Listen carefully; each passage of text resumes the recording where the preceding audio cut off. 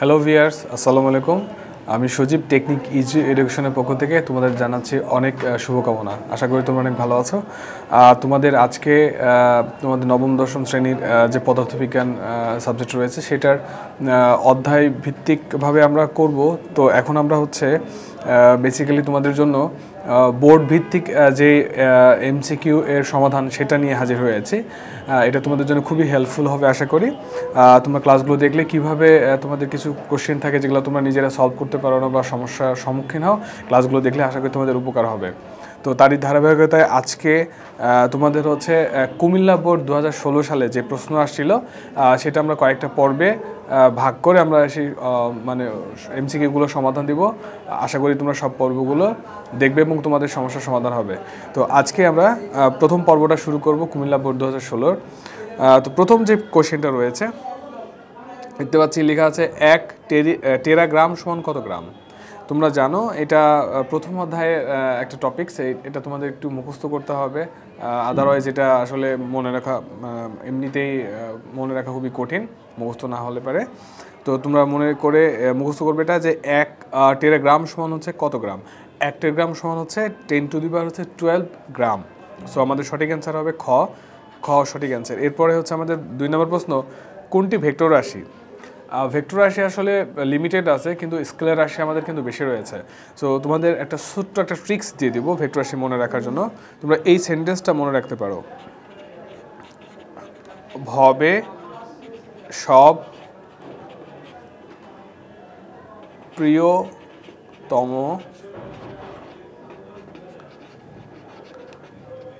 প্রেমের টানে। এই যে এই লাইনটা তোমরা সহজে মনে রাখতে পারো। এটা যদি মনে রাখতে পারো তাহলে ভেক্টর রাশিগুলো মনে রাখতে পারবে। কিভাবে? এই যে ভ আছে, এই ভতে হচ্ছে ভরবেগ, এই ভতে হচ্ছে ভরবেগ। এই যে এই বেতে শুধুমাত্র বেগ। যেটা সতে হচ্ছে সরণ, তারপর বতে হচ্ছে বল। এই যে পয়রে ফলা আছে এখানে এটাকে আমরা বলছি প্রাবল্য। এই প্রাবল্যর মধ্যে আবার কয়েকটা 3 ধরনের প্রাবল্য আছে। একটা হচ্ছে তড়িৎ প্রাবল্য, একটা হচ্ছে চুম্বক প্রাবল্য, আর একটা হচ্ছে দীপন প্রাবল্য। প্রাবল্য আর একটা নাম হচ্ছে তীব্রতা, প্রাবল্য বা তীব্রতা বলা হয়ে থাকে। ওতে হচ্ছে ওজন, ততে তোমরা জানো ত্বরণ। এই যে রাশিগুলো আমি লিখলাম এগুলো শুধুমাত্র ভেক্টর রাশি তোমাদের বইতে। এছাড়া বাকি যত রাশি আছে সেগুলো সব স্কেলার রাশি হবে। এখন সহজে ধরতে পারবে ভেক্টর রাশি কোনটা। দ্রুতি, কাজ, তড়িৎ তীব্রতা, তাপমাত্রা। আমরা জানি তীব্রতা আছে, আর তীব্রতার মধ্যে তীব্রতা এর আরেকটা নাম হচ্ছে প্রাবল্য, তোমাদের আমি একটু আগে বললাম। সো তীব্রতা বা প্রাবল্য, এটার মধ্যে আছে তড়িৎ প্রাবল্য, চুম্বক প্রাবল্য, দীপন তীব্রতা। সো আমরা দেখতে পাচ্ছি এখানে তড়িৎ তীব্রতা বা তড়িৎ প্রাবল্যটা রয়েছে। সুতরাং এটা হচ্ছে ভেক্টর রাশি। এছাড়া এই যে রাশিগুলো আমি তোমাদের লিখে দিলাম, এগুলো ছাড়া বাকি যে রাশিগুলো আছে সবগুলো স্কেলার রাশি হবে। সো এইটা যদি মুখস্থ রাখতে পারো, ভবে সব প্রিয়তম প্রেমের টানে, এই সেন্টেন্সটা, তাহলে তুমি ভেক্টর রাশিগুলো খুব সহজে আয়ত্ত করতে পারবে। 3 নম্বর কোশ্চেন হচ্ছে ভরবেগের মাত্রা কোনটা।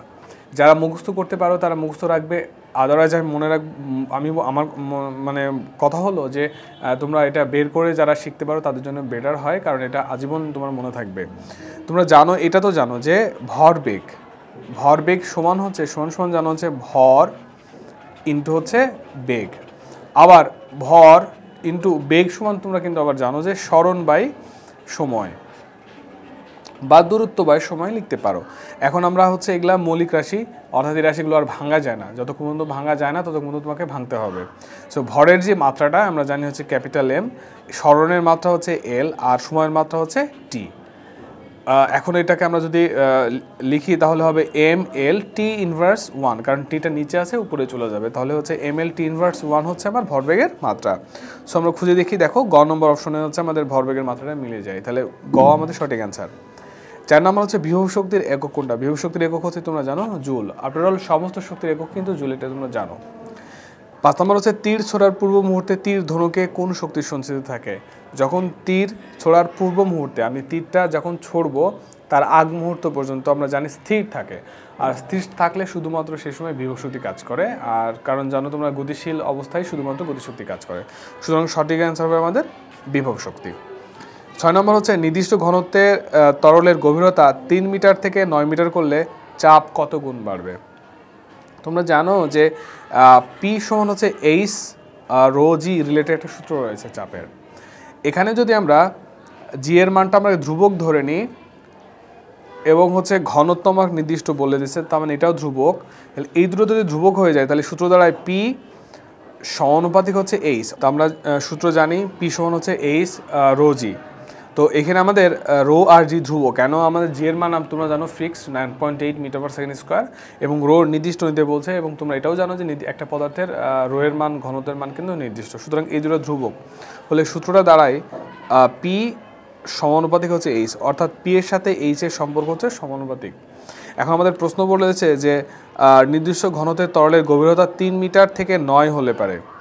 যদি সমানুপাতিক, যেহেতু উচ্চতা যদি 3 হয় তাহলে আমাদের হচ্ছে চাপও কিন্তু 3 হবে, কিন্তু 3 থেকে 9 মিটার বাড়ানো হয়েছে, তাহলে 3 ছিল 3 থেকে বাড়া হলো 9, তাহলে 1 গুণ যদি বাড়ায় তাহলে 9 ভাগ হচ্ছে 3, এটাকে যদি আমরা ভাগ করে দিই তাহলে যেটা আসবে সেটা হচ্ছে 3 তিরিকে 9, অর্থাৎ 3 গুণের মান হচ্ছে বেড়ে যাচ্ছে। সুতরাং আমাদের সঠিক অ্যান্সার হবে 3 গুণ। আমি আবার বলছি, প্রশ্নটা ছিল নির্দিষ্ট ঘনত্বের তরলের গভীরতা 3 মিটার থেকে 9 মিটার করলে চাপ কত গুণ বাড়বে। চাপের সাথে উচ্চতার সম্পর্ক হচ্ছে সমানুপাতিক, তো 3 থেকে যদি আমরা 9 করি তাহলে হচ্ছে 9 গুণ হবে, কিন্তু আমাদের 3 থেকে 9 তার মানে কত গুণ বেড়েছে, আমাদের অপশনে কিন্তু গুণ চেয়েছে, 9কে আমরা 3 দ্বারা ভাগ করে দিলাম, 3 তিরিকে 9, তার মানে 3 গুণ বৃদ্ধি পেয়েছে। আশা করি তোমরা বুঝতে পেরেছো। তো তোমরা এই 7 নম্বর কোশ্চেনের সমাধানের জন্য আলফা সমান 1, বিটা সমান 2, গামা সমান 3 ধরে করবে, তাহলে এই মানগুলো বসানোর পর তোমার যে সমীকরণটা সমান হবে সেটি হচ্ছে সঠিক অ্যান্সার হবে। চলো আমরা একটু চেক করে দেখি। আর একটু কারণটা বলে নিই, কারণ আলফা হচ্ছে দৈর্ঘ্য প্রসারণ সহগ, এটাকে আমরা 1 বলি। ক্ষেত্র প্রসারণ সহগের মধ্যে দৈর্ঘ্য প্রস্থ থাকে, জন্য 2 ধরা হয়। আর আয়তন প্রসারণ সহগ নির্ণয় করতে গেলে দৈর্ঘ্য প্রস্থ উচ্চতা 3টা এককের প্রয়োজন হয়, তার জন্য গামা সমান 3 ধরে আমরা করছি।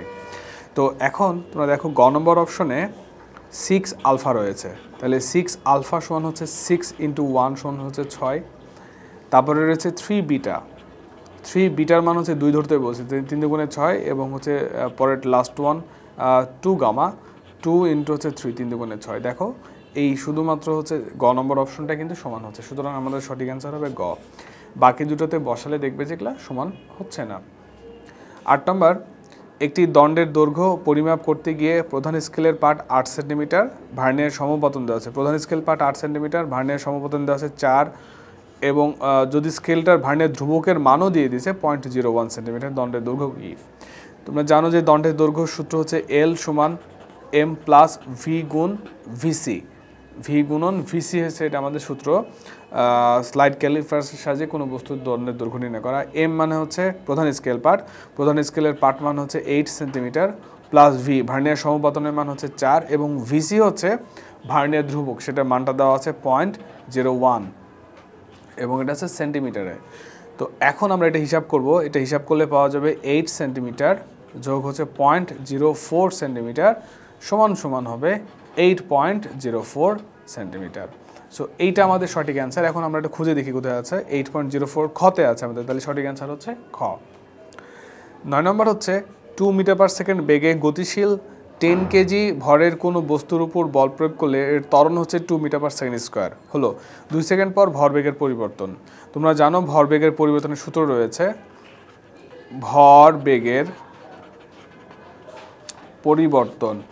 ভরবেগের পরিবর্তন সমান হচ্ছে এমভি মাইনাস হচ্ছে এমইউ, এমভি মাইনাস হচ্ছে এমইউ হচ্ছে ভরবেগের পরিবর্তন সূত্র, বা এম যদি কম নিই তাহলে যেটা হয় ভি মাইনাস ইউ। এখন আমরা দেখি যে সব মান আমাদের আছে কি না। আমরা দেখতে পাচ্ছি এখানে এম এর মানটা আছে, এম এর মান হচ্ছে এই যে 10 কেজি, তাহলে এম এর মান বসাবো 10 কেজি। ভি হচ্ছে শেষ বেগটা আমাদের দেওয়া নাই, কিন্তু ইউ আছে, ইউ এর মানটা হচ্ছে 2 মিটার পার সেকেন্ড। এখন আমাদের ভি বের করে নিতে হবে, সো আমরা একটু ভিটা বের করে নিই পাশে। আমরা জানি ভি সমান হচ্ছে ইউ প্লাস এটি, ইউ এর মান হচ্ছে 2 মিটার পার সেকেন্ড স্কোয়ার, ত্বরণ দেওয়া হচ্ছে 2, এটাও দেওয়া আছে 2, এবং 2 সেকেন্ড পরে বলেছে, তার মানে হচ্ছে টি এর মানও 2, তাহলে 2 দুগুণে 4 আর 2 6 মিটার পার সেকেন্ড হচ্ছে আমাদের শেষ বেগ। তাহলে ভি এর জায়গায় 6 বসাবো আর ইউ এর জায়গায় বসাবো হচ্ছে 2 এত, এই বেগে হচ্ছে metre per second. So 10 KG into হচ্ছে 6 থেকে 2 বার দিলে 4 মিটার পার সেকেন্ড হয়, যেটা গুণ করে দিই তাহলে হবে 40 কেজি মিটার পার সেকেন্ড। সুতরাং আমাদের সঠিক answer 40 KG metre per second, সেটা গতে অপশন রয়েছে। আশা করি বুঝতে পেরেছো ম্যাথটা। এর পরবর্তী প্রশ্নে চলে যাব 10 নম্বর, পরিবাহকত্বের বিপদ রাশিকে কি বলা হয়? পরিবাহকত্বের তোমরা জানো বিপদ রাশিকে আমরা আপেক্ষিক রোধ বলি বা রোধকত্ব বলি। সুতরাং আমাদের সঠিক অ্যান্সার হবে হচ্ছে 1 এবং হচ্ছে 2, 1 2 অপশন কতে রয়েছে। আপেক্ষিক রোধ এবং হচ্ছে রোধকত্ব হচ্ছে আপেক্ষিক রোধ এবং রোধকত্ব হচ্ছে পরিবাহকত্বের বিপদ রাশি। সুতরাং আমাদের 1 আর 2 অপশন সঠিক, আর 1 আর 2 অপশন রয়েছে ক সঠিক অ্যান্সার হবে। 11 নম্বর, বরফের ঘনত্ব কত? তোমরা জানো এটা ফিক্স নির্দিষ্ট, এটা তোমরা একটু মুখস্থ করবে। বরফের ঘনত্ব হচ্ছে 920 কেজি মিটার পার সেকেন্ড, সুতরাং সঠিক অ্যান্সার ক। এছাড়া তোমরা জানো পানির যে ঘনত্ব, পানির ঘনত্ব 1000, এটা মুখস্থ রাখবে। পানির ঘনত্ব 1000 আর বরফের ঘনত্ব হচ্ছে 920 KG metre per second, KG metre per ঘনমিটার আর কি, কারণ ঘনত্ব যেহেতু বলেছে এটা। আশা করি বুঝতে পেরেছো। তো আজকে আমরা আমাদের এই পর্বটা এখানে শেষ করব। এটা হচ্ছে কুমিল্লা বোর্ড 2016 প্রথম পর্ব। আমরা এই প্রথম পর্বে 1 থেকে 11 পর্যন্ত সমাধান দিয়েছি। 12 থেকে পরবর্তী যে পর্ব আছে সেটার সমাধান দিব। তো সেটার আমন্ত্রণ জানিয়ে তোমাদের কাছ থেকে বিদায় নিচ্ছি। আল্লাহ হাফেজ।